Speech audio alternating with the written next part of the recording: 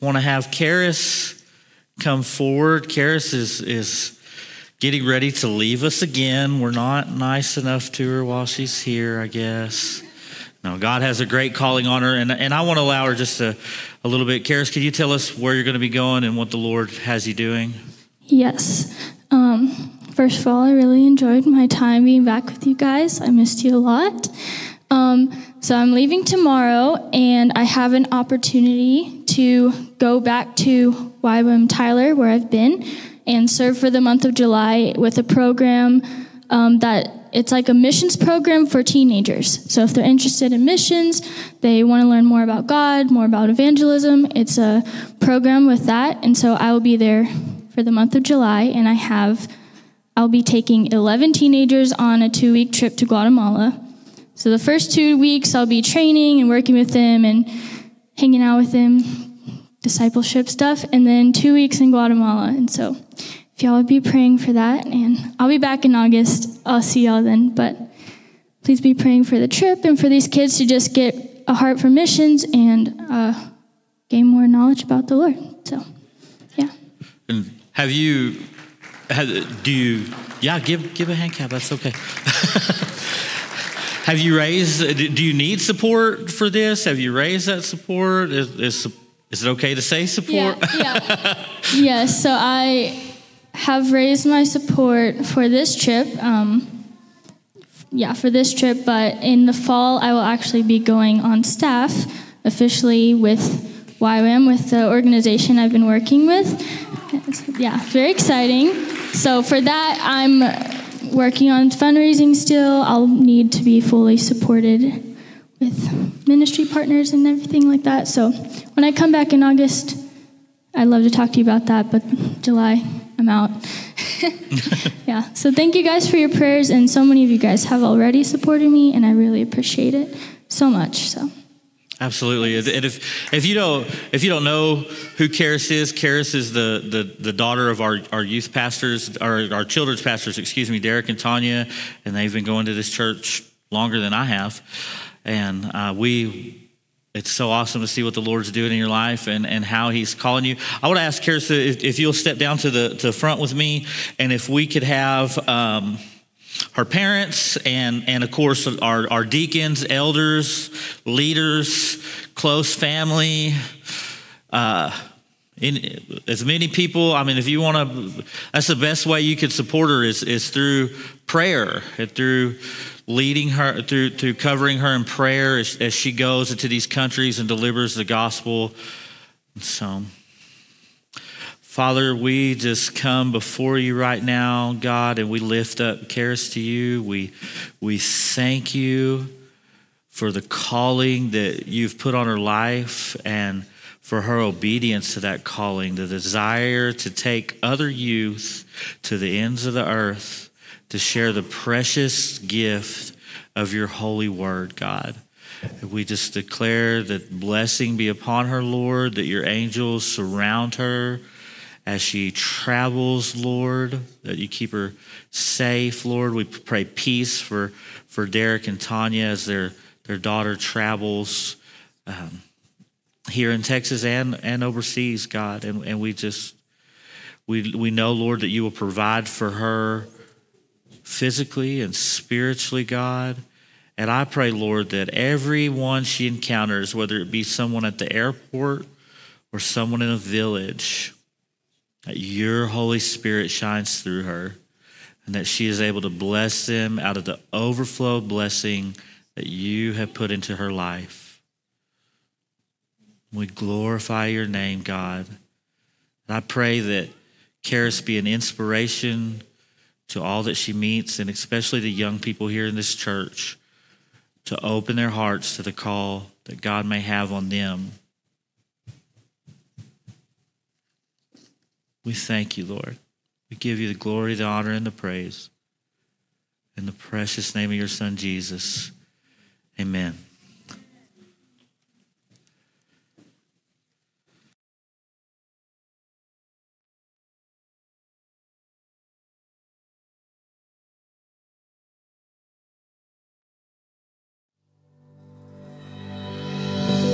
Good morning. If this is your first time, grab the Connect card in front of you and bring it to the information desk. We have a gift for you and we want to connect with you. Tithes and offerings can be given in the back of the sanctuary, online at odessafirstag, or in the Church Center app.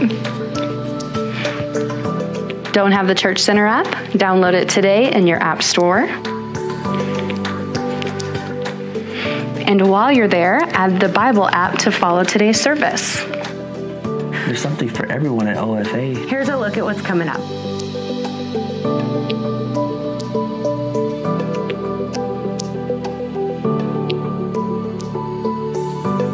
Be sure to follow us online at Odessa First AG. Let's settle in and get ready for whatever the Lord has for us today.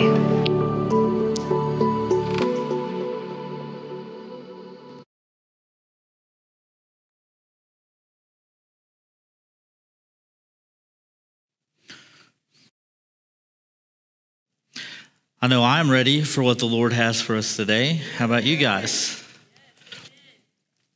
Just a few things that I want to highlight before we get started this morning.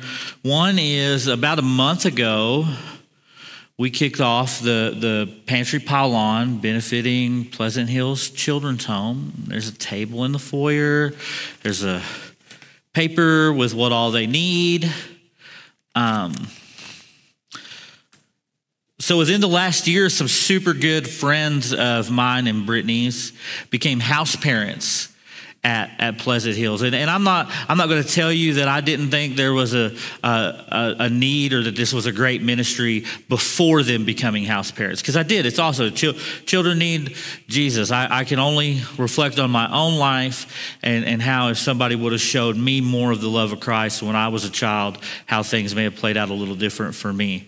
But while they've been out there, I've had the opportunity to hear bits and pieces of stories of the children that are coming into this home. And if you're not familiar with what Pleasant Hills is, it's a children's home where children have been removed from their parents out of safety, or parents are in jail, or they're involved with drugs, or things like that. And I've heard stories from my friend that have made me cry in both ways, and cried tears of joy for how God is touching these children, and cried tears of sadness for the lives that some of these young people have lived before coming there. And they need your help. They need to eat. And so this is an AG ministry. This is not just a foster care program where they're just stuck in some people's house.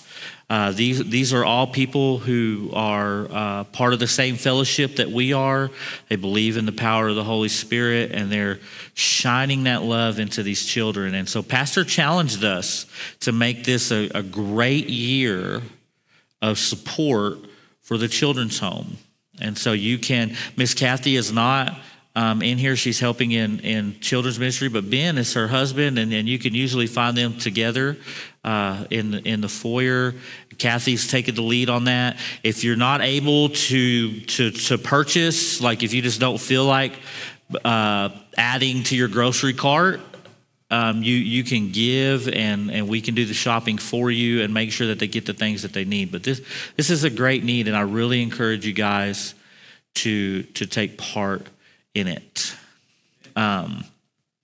Also, if you notice on the screen, this Wednesday we will not have a First Wednesday or family meal service. We're going to kind of push that off because of the 4th of July holiday. However, because we're not all sweating at the fireworks stand, we're going to have a firecracker watch party. I had that idea last year, and we kind of threw it together last minute, and we had a great response. And so July 4th, starting at around 8-ish, we're going to meet up here and have some popcorn and some snacks and maybe a little acoustic worship. Or I don't know. We're going to hang out and fellowship. It's going to be a safe place.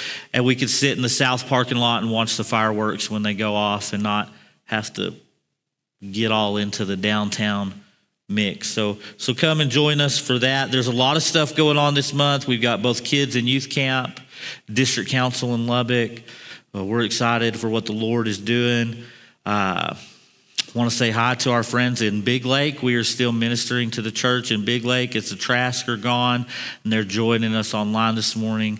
I've had the opportunity to go down a couple weeks on Wednesday and lead them in Promise Principle, just like we're doing here on Wednesday nights. And they are wonderful, sweet people who I'm growing to love. And we're so grateful that they're joining us online today. All right. Housekeeping out of the way.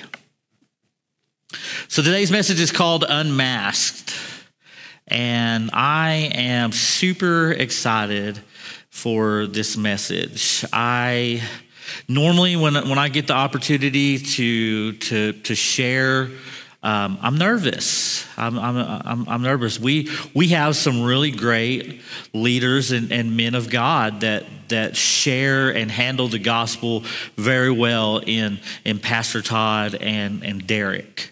And so I know Pastor Todd takes coming behind this podium very seriously, and so I'm usually pretty nervous. I don't have the time serving the Lord. I didn't go to seminary or all that stuff, and so I'm usually nervous. But man, I'm not nervous today. I'm excited because this is a work that God started doing in me.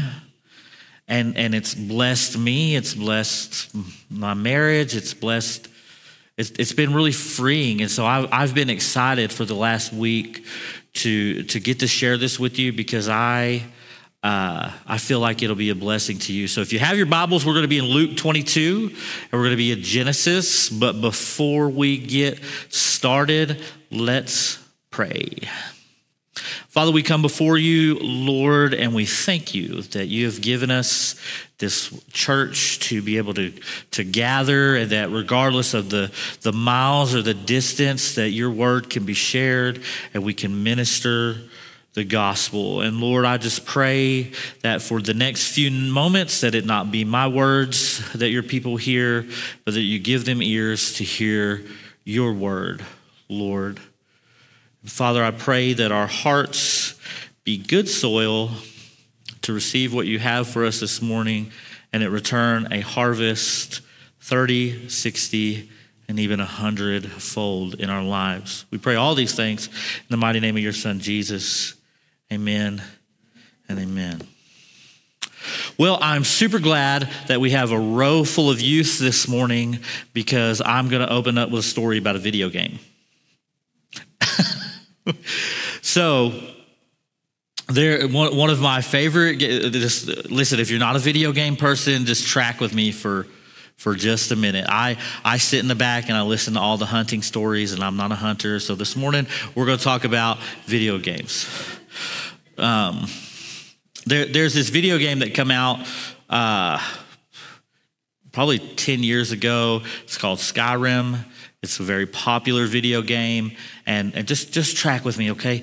In the beginning, when you start the game, it's like first person. It's like you wake up, and you're this prisoner in a caravan full of prisoners, and you get to, there's other prisoners talking. It gives you a little backstory, but you get to the village, and there's a guard commander, and he's got a list.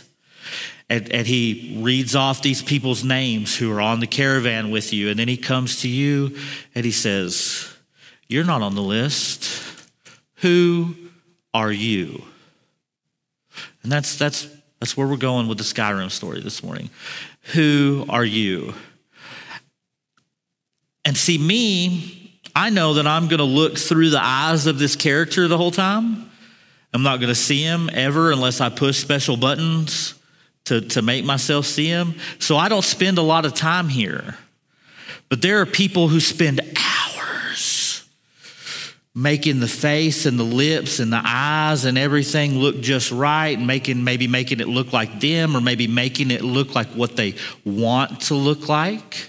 Going through this process of creating the perfect character. And the reason I bring that up this morning, the reason I lead into our message with that, is because I believe that outside of the video game world, many, possibly all of us, are guilty of trying to create the perfect character that other people see. That we're guilty of putting on this persona, this different person, because we want people to see us in a certain light. We want to be viewed a certain way. And so that's why we're going to talk about being unmasked this morning. And to talk about being unmasked, I think we first needed to define what a mask is. And so I looked up what most of us know. Just real quick, just so nobody gets on to me. I'm not talking about, this morning, we are not talking about the medical mask that people wear to prevent sickness or anything like that. So if you wear a mask, if you like that. But I looked up what a mask is. And so the definition of a mask is a covering for all or part of the face worn as a disguise. So that's like the Webster dictionary definition. But I also see this description of what a mask is, and I kind of like it a little better than I liked the definition. It says a mask is a form of disguise or concealment, usually worn over or in front of the face to hide the identity of a person and establish another being. To hide the identity of a person and establish another being. And so remember that description as we go through our message this morning. And so first, I want us to look at a couple of accounts in Scripture of people hiding their identity. And so let's go first to Luke 22. We're going to be starting in verse 54. I'm reading out of the ESV, but you read out of whatever version ministers to you. It will be on the screen. So starting at verse 54, Luke 22, says, Then they seized him and led him away. And so for context, we're talking about Jesus. Jesus is being arrested, and they're leading him away. And they're bringing him into the high priest's house, and Peter was following at a distance. And so just in case anybody, who's Peter? Peter is one of Jesus's disciples. He's one of the main disciples in the crew. And so they've arrested Jesus. They're taking him off, and Peter is kind of stalking back a little bit. What's going on? What's going to happen to my Lord? What's going to happen here? And so they had kindled a fire in the middle of the courtyard there in front of the high priest's house, and Peter sat down among them. And then a servant girl, seeing him as he sat in the light and looking at him closely, said, This man was also with him. But he denied it, saying, Woman, I do not know him. And a little later, someone else saw him and said, You are one of them. But Peter said, Man, I am not. Verse 59, after an interval of about an hour, still another insisted, saying, Certainly this man also was with him, for he too is a Galilean. Jesus was from Galilee. They said, This man is from Galilee. Surely they don't come around here a whole lot. Surely this man was with him. But Peter said, Man, I do not know what you are talking about. And immediately, while he was still speaking, the rooster crowed, and the Lord turned and looked at Peter, and Peter remembered the saying of the Lord, how he had said to him, Before the rooster crows today, you will deny me 3 times. And he went out and wept bitterly.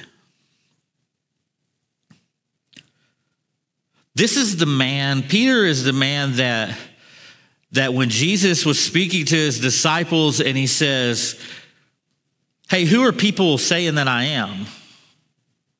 And they all had these different answers of who the public was saying he is. And then he says, who do you say I am? And Peter said, you are the Messiah. This is the man who the Holy Spirit influenced to call out who Jesus was.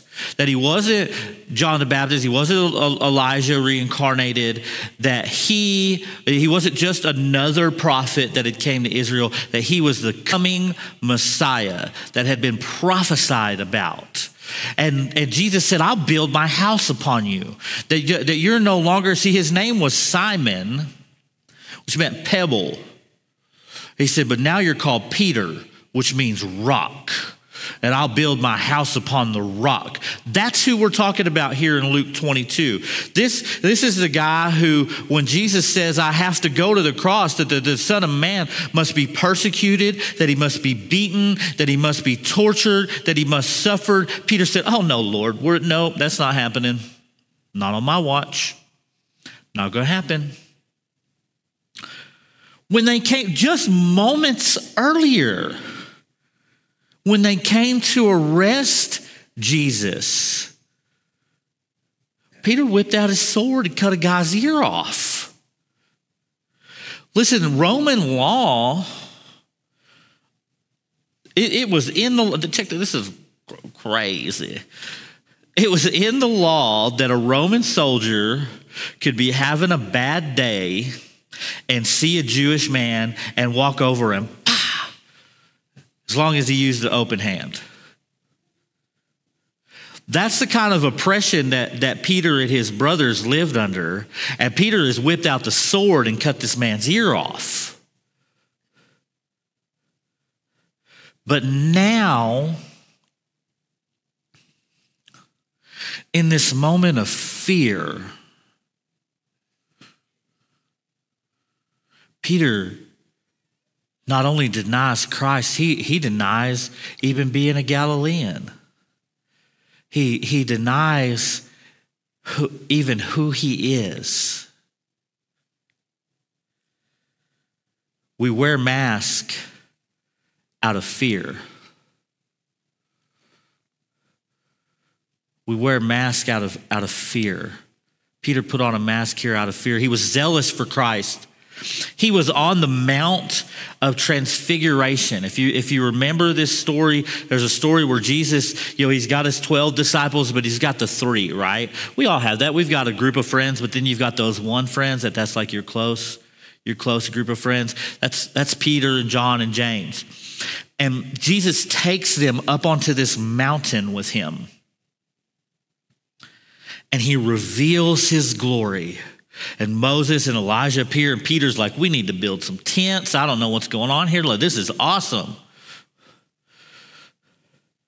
Yet in a moment of fear, Peter puts on a mask that I'm just another person in the crowd, hiding the fact that he was a devout follower of Christ. Many of us today put on masks out of fear. We fear being seen as weak. We fear letting others get too close. We fear being exposed.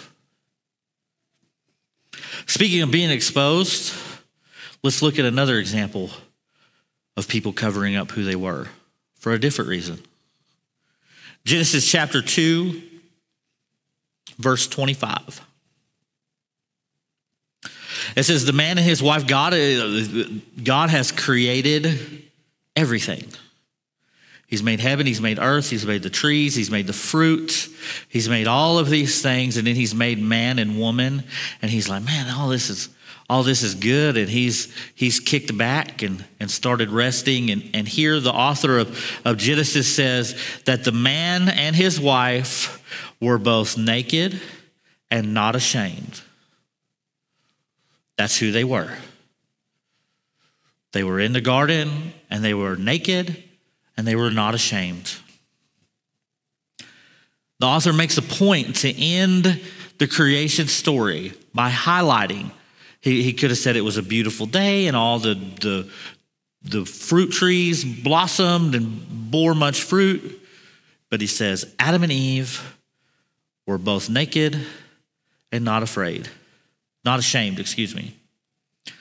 Jump over to Genesis 3, starting in verse 6. So when the woman saw that the tree was good for food, and just backstory, they have been told, hey, all this is yours, don't eat from that tree. Don't eat from that. And the serpent has come along, and he's tempted Eve. And so it says, the woman saw that the tree was good for food, and that it was a delight to the eye, and that the tree was to be desired to make one wise.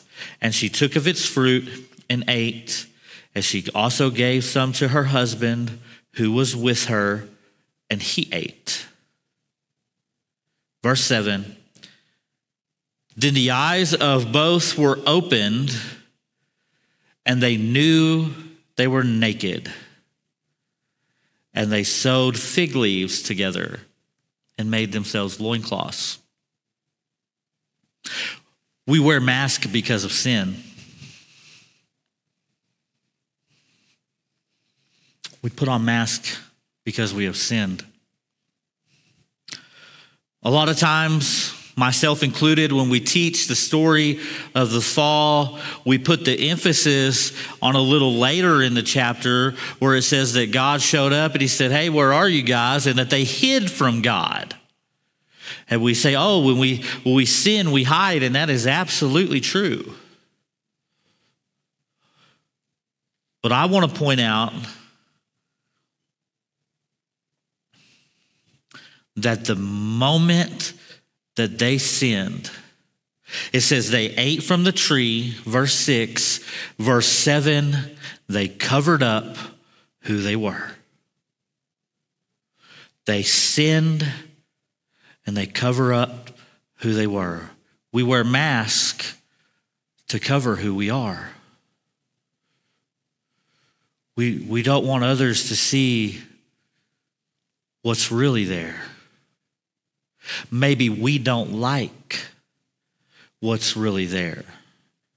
Maybe we're ashamed. You know, verse 25 in chapter 2 said that they were naked and not ashamed. And maybe that shame came in and they felt the need to cover up. They felt the need to, oh, no. But God didn't create them loincloths. And he said it was good. But when they sinned, they felt that need to cover up who they are.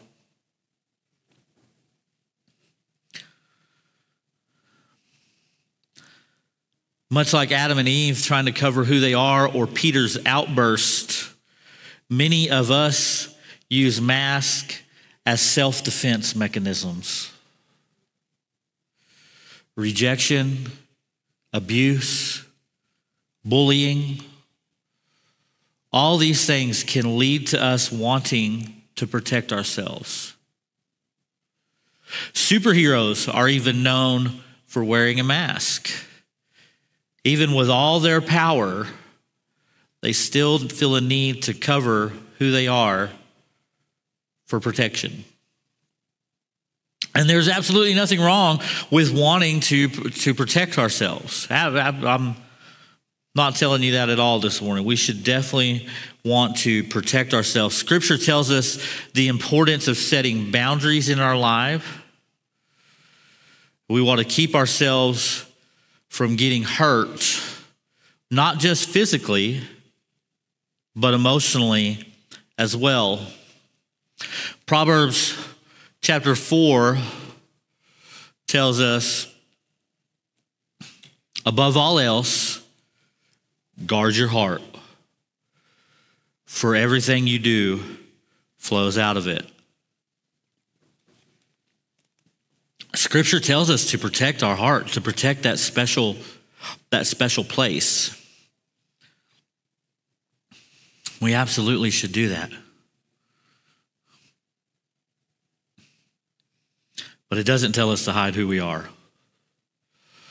You see, outside of bank robbers and trick-or-treaters, physical masks are not an everyday thing. We are far more likely to wear a personality mask. A personality mask allows those who wear them to hide their real self from others. And these masks can serve as a barrier of protection for your self-esteem and from hurt. So I have a list that we're going to run through very quickly of some personality masks. And the first mask is the martyr or the victim. This person blames others instead of accepting responsibility. We have the bully. This person uses bullying as a tactic to keep others at a distance. If I'm mean to you, I can keep you away from me. We have the humor mask. People use humor. They joke around. They cut up. If I make you laugh with me, you're not laughing at me. Some people put on the calm mask. The whole world can be crashing down around them, and they bottle up those emotions so they just seem cool and level, when really under their surface they're like a duck, just kicking to stay afloat. Self-bashing. If I put myself down first, well then you can't put me down because I already said it. The avoidant mask. This person withdraws from people and situations to avoid rejection or judgment. Some people wear the controlling mask. They try to control everything for a sense of security. If I could tell everyone what to do and everything goes where I say it needs to go and everything is the way I think it needs to be and I'm in control, then I can't get hurt. We have the socializer. People pleasing. This person's self-esteem depends on the acceptance of others. Then we have the socializer. Many acquaintances, few friends. I talk to a lot of people. I say, everybody I see out in the hallway, I say good morning to, and I shake their hand and I talk to them. And it looks like I'm a very friendly person, but no one really knows me. No one really knows who's on the inside. And then we have the conformist. This is similar to what Peter did. He just went with the flow to fit in. He said, no, I'm not a Galilean. I'm one of you guys. That's not who I am.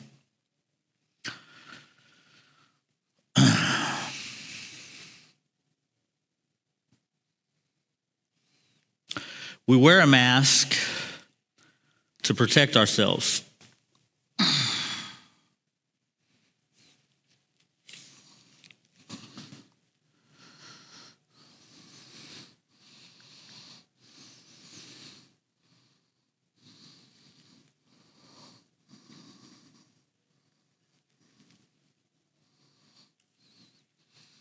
Well, I practiced tying this once before.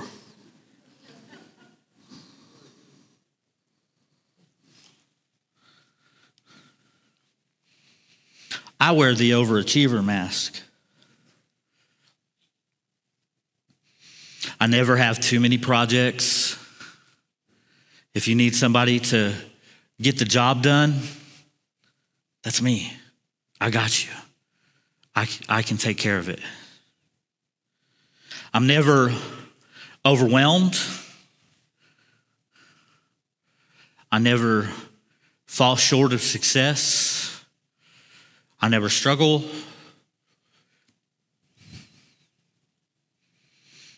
I can do everything that needs to be done way before the deadline and with a standard of excellence with everything I do. I'm the perfect disciple. I'm the perfect employee. I'm the perfect husband. I'm the perfect father. I'm the perfect friend. And I can wear all of those hats at the same time and never get distracted, never burn out, and never miss a beat. I wear the overachiever mask.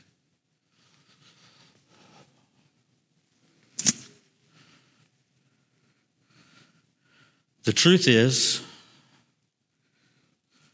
I take on way more than I can accomplish. The truth is that if I feel like if a graphic doesn't look perfect, there's a hiccup on the live stream, that I'm the worst person possible to be in that booth. And they're probably actively looking for somebody to replace me. The truth is, not only do I get overwhelmed, but then I struggle. I wonder if I'm doing what God's called me to do.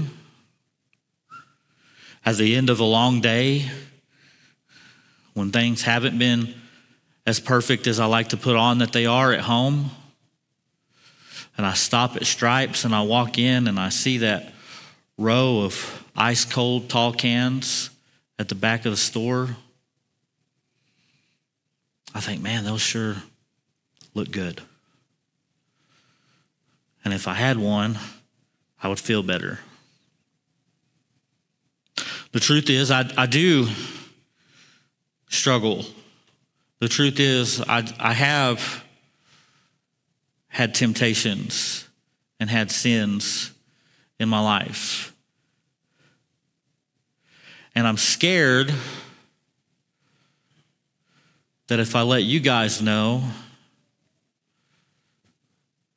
that none of you will like me. I need this mask so much that for the greater part of 3 years, I even wore this mask at home. Because if I couldn't be the perfect husband who could provide and cook and never got frustrated or never needed someone to lean on myself, but could always be the person you could lean on, I was scared I wouldn't be enough for my wife.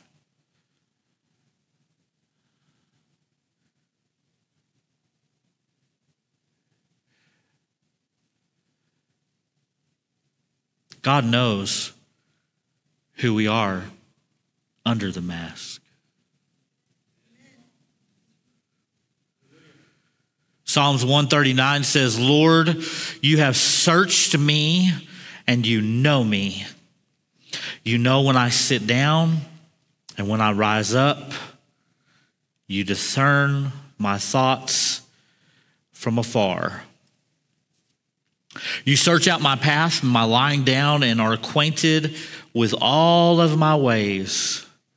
Even before a word is on my tongue, behold, O Lord, you know it all together. Skip down to verse 13. You formed my inward parts. You knitted me together in my mother's womb. I praise you, for I am fearfully and wonderfully made. Wonderful are your works. My soul knows it very well.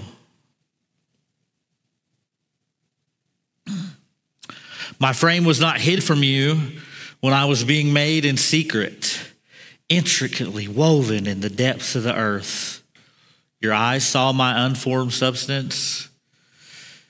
In your book were written, every one of them, the days that were formed for me, when as yet there were none of them.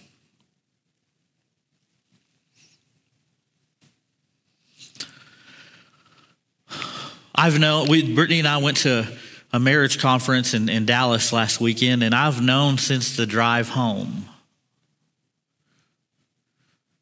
that I was going to put this mask on, put a proverbial mask on to represent the mask that you guys have seen me wear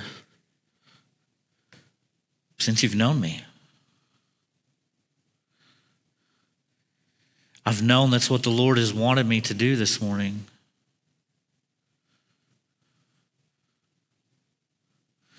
I really wish I could have skipped that part. It's hard. It's hard. Not necessarily to say who I am with the mask on. It's hard to take off the mask and say who's really underneath.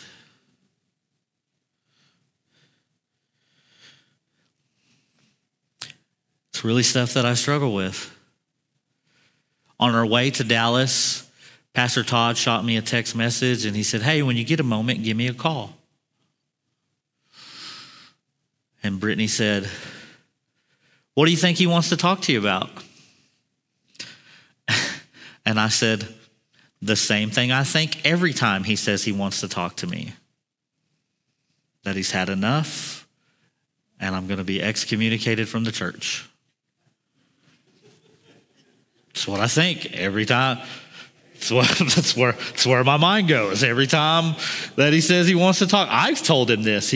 And Brittany said the same thing that he says to me. Brother, you need to get freedom from that. I do it with her. Every time she says, "Hey, babe, we need to talk." This is it. The suitcase is by the door. I've left my trash laying around one too many times, and she's out of here. It's not the truth. It's not the truth. And see, that's the thing. That's the problem. See, remember I said earlier that there's nothing wrong with wanting to protect ourselves. And sometimes, especially if any of you have done any type of industrial work, or think of a welder. Think of a welder. I think all of us can picture a welder in our head. What do welders need to be able to do their job? A mask. They have to wear a mask to protect themselves. Have any of you ever put on a welding mask? When you're not welding, you can't see a thing.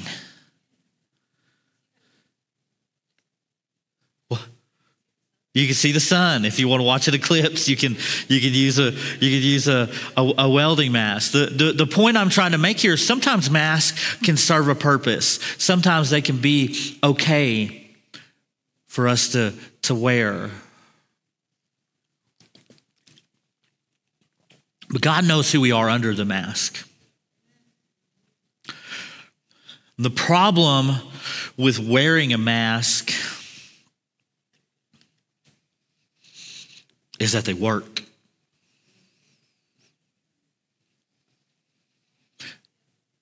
I put on that overachiever, and man, I got a problem. I can just go to Tony. He can get it done. He can handle it. He can take care of it.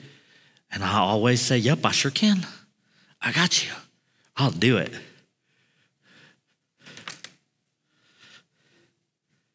And what happens when I don this overachiever mask and I perform my role well? People like me. Well, they like the guy in the mask. And then I feel like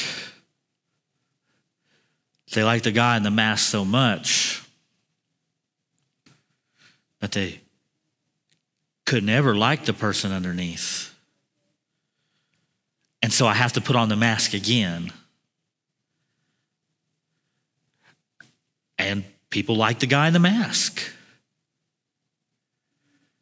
And so I just keep the mask on.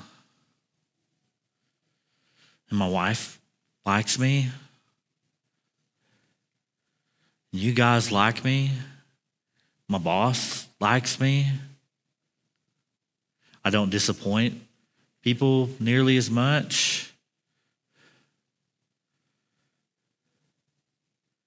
But I'm so sad inside because nobody knows me. Several times over the course of our marriage, Brittany has said, I feel like I don't know you. Why? Here I am. I'm doing all the stuff. I'm doing all the good things. I'm checking all the boxes. There's a mask there. Part of our weekend in Dallas at this marriage conference, we were separated and we had to identify our mask. And not just say, I wear the overachiever mask, but we had to talk about it. We had to really line it out and go through it. And during that time,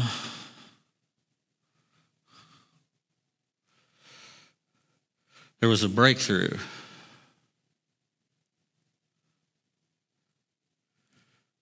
Because yes, absolutely, just like the welder when he does his job, sometimes we got to put the mask on.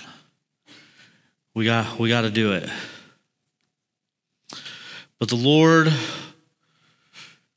used a favorite movie of mine to reveal something to me.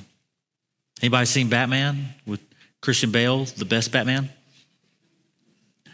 If you don't think Christian Bale is the best Batman, at altar call, come stand over here and we'll pray special for you. Just kidding. In that movie, specifically the Christian Bale Batman, there's a scene where Batman has returned home, returned to the Batcave, returned to the mansion at the end of the day. And he's taking off the bat suit. And the man underneath is covered in bruises and scars. The bat suit looked perfectly fine. But the man underneath is beat up. And Alfred was there. And Alfred gets the first aid kit. It says you need to take better care of yourself while he's doctoring up these wounds. God knows who we are under the mask. But we all need at least one person, preferably multiple people, but at least one person who at the end of the day, we can take the mask off and that person can see the cuts, the scrapes, the bruises, the blemishes, the imperfections, and can come love on you and can come encourage who you really are. Alfred wasn't encouraging and loving on Batman.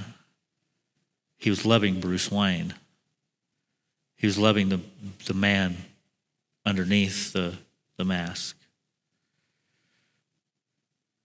As we continue to wear our mask, we lose confidence in the real us and depend more and more on the mask because we want to keep others from seeing our flaws, our scars, and our brokenness. While I was getting ready for this sermon, I was doing some research and some looking, and I came across this Japanese pottery that I'm going to pronounce as kintsugi. So it may be Kintsugi, whatever you want to say. It's called kintsugi. And so they take this pottery that's been broken, and they use epoxy that's got gold and silver and platinum in it, and they put it back together. He's going to go through a few pictures of some different types. Maybe you've seen like on TV or something, or in a store if you go to really good stores, some of these items and they're beautiful. They look way better than the original bowl or vase did. And they're even more valuable than they were before, because now it's not just clay, it's clay and gold, or clay and silver, or clay and platinum. And a second artisan, not the artisan who created the original piece, but a second person has come in and poured their skill into creating this beautiful creation. And some are more broken than others, and they're still able to fill it in. I want to encourage you this morning.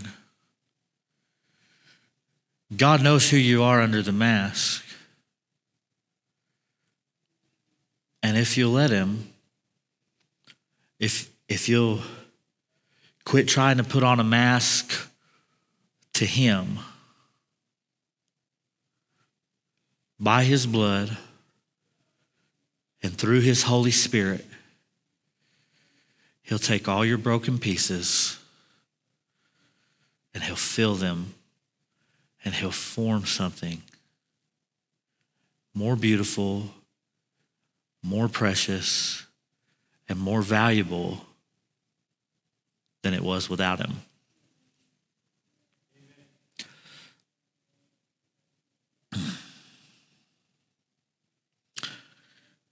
There's freedom in taking off the mask, in being who we really are. I've come to the realization now that I don't have to wear the mask at the house. And it turns out my wife really loves that guy who's underneath the mask.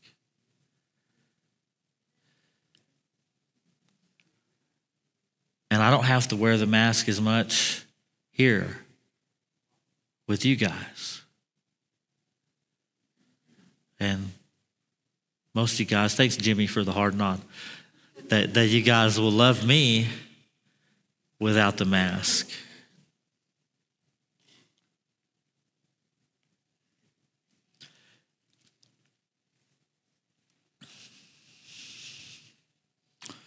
During VBS, I wore a suit as the little mascot that we came up with, Emmett, the Lego man. Don't tell that. A couple nights during VBS, 2 nights in a row, when I came in, when Emmett came in, there's a young man who, in his excitement, came running up and clocked Emmett in the back of the head pretty solidly. The second time, Miss Tanya seen him do that. And as I was praying this morning, this isn't even in my notes, just as I was praying this morning, I remember what she told him. She said, "Hey, there's a person under there."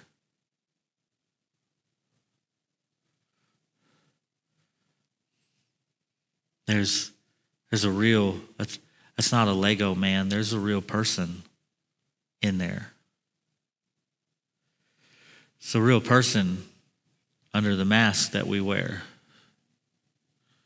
There's somebody with feelings, somebody who can be hurt and doesn't want to be.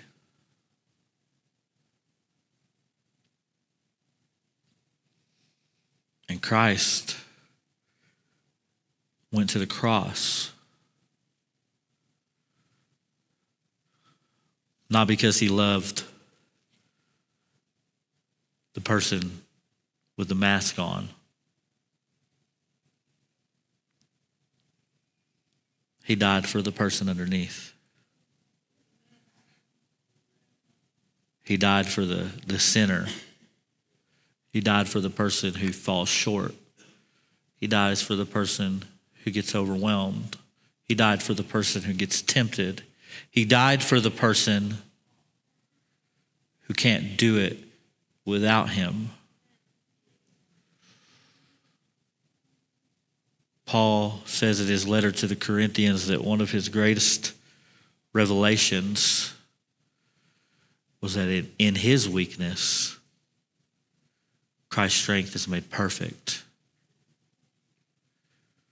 When we're broken and the pieces are scattered, Christ's love and Christ's strength can put them back together, make it stronger than it was before. If Christ can love that person that's under the mask, if he can love that person with the flaws and the scars and the hurts and the hang-ups, and we're called to be like Christ, then we can love that person too.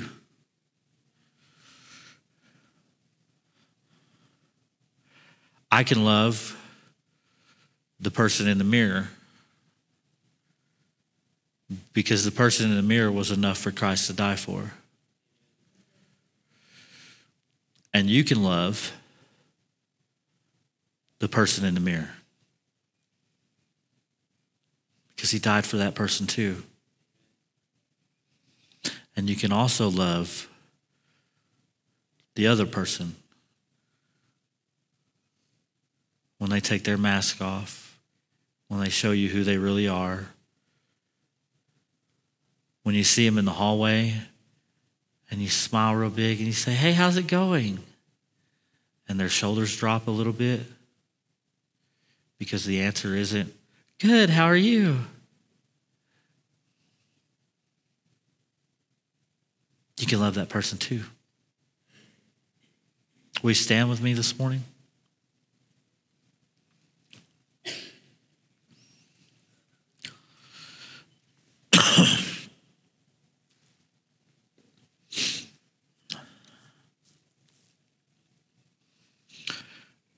In 2 Corinthians chapter 3,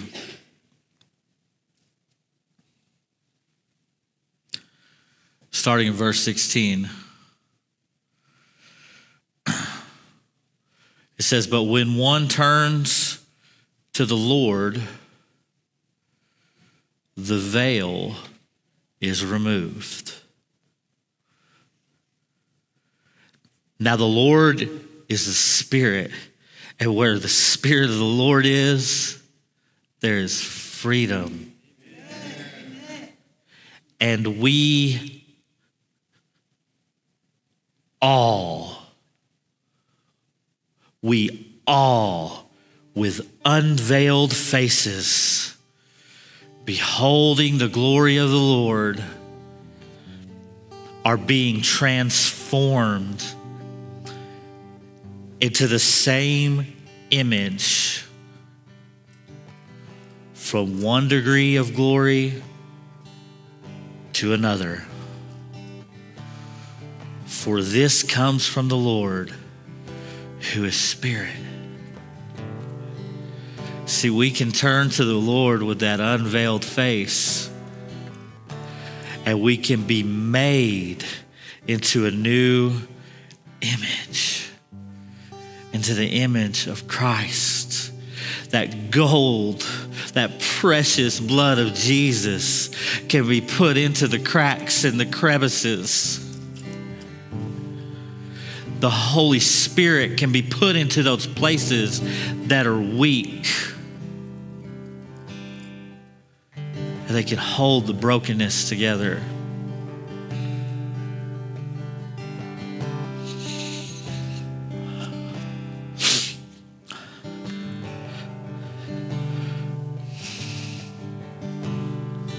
I told you guys a minute ago that it wasn't easy to get up here, to take off the mask and put myself out in the street like that. But it's freeing. I feel good. I feel good because y'all know it's on video now. Like I can't deny it anymore. So